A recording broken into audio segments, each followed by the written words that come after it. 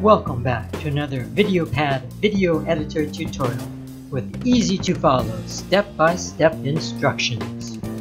I am going to show you how to keep a moving object or subject in focus and blur the background. Let's get started. I have placed my video on the timeline. For purposes of facilitating visibility and ease of vision, I have deleted the audio track. First thing we need to do is to mark off the segment that you are going to be applying your effect to.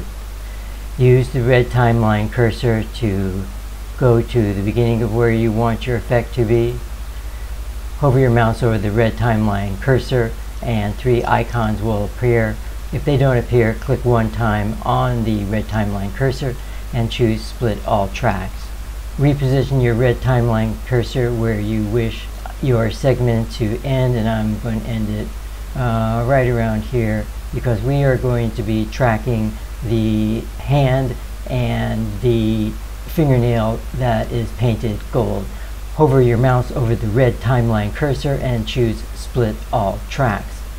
Because the effect that we wish to accomplish requires two separate video effects that are mutually exclusive, that do not work together, I will have to place a copy of the clip that we will be working with above the original. So I'm going to click once and right click and choose copy. I'm going to right click on the timeline and I am going to choose paste overlay.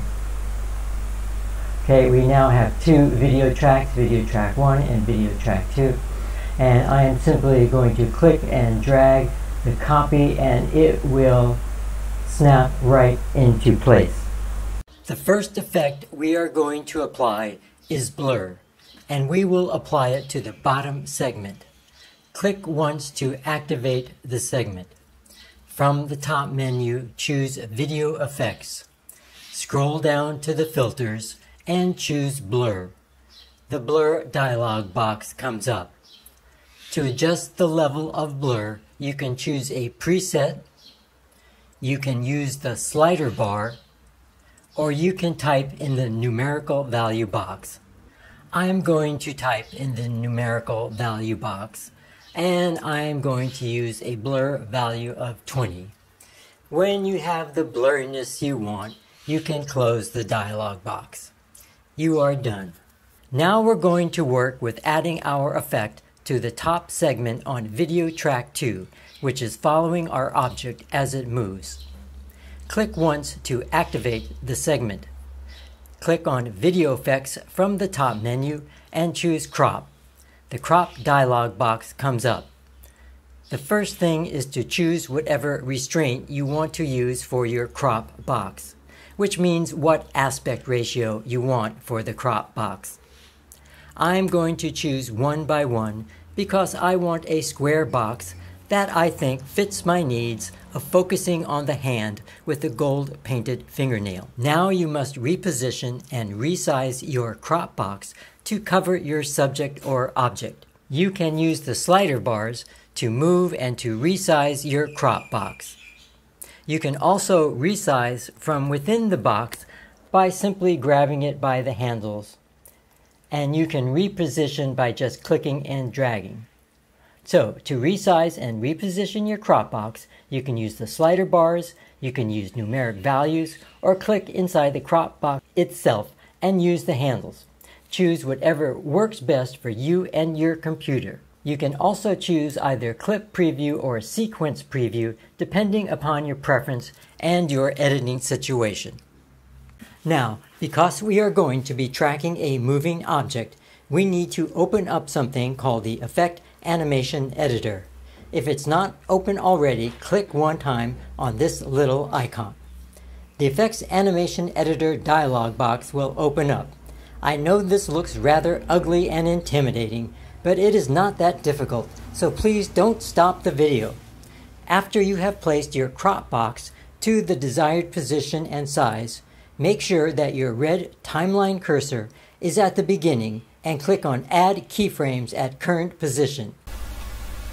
Move your red timeline cursor until you see the image moving outside or away from the central part of your crop box.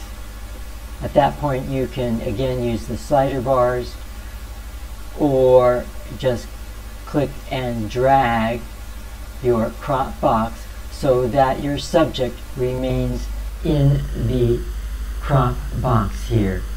When you have resized it and repositioned it to where you want and to the size you want, once again click Add Keyframes at Current Position. Remember, VideoPad is going to follow you from one keyframe to the next. Repeat this process for as many times as necessary until you reach the end of your segment. I am going to once again click on Add Keyframes at Current Position.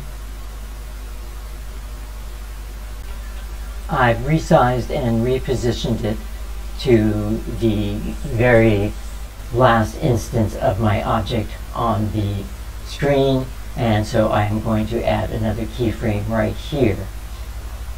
And now I can watch as VideoPad follows the crop box and see if my image pretty much stays in frame.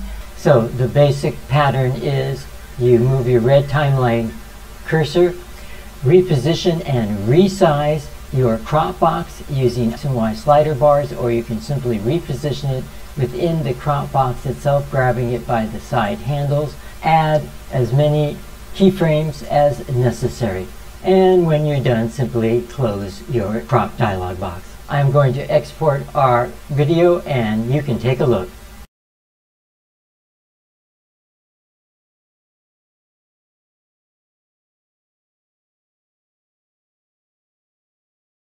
There, that wasn't so bad, was it? Please help support my channel by giving a thumbs up and subscribing.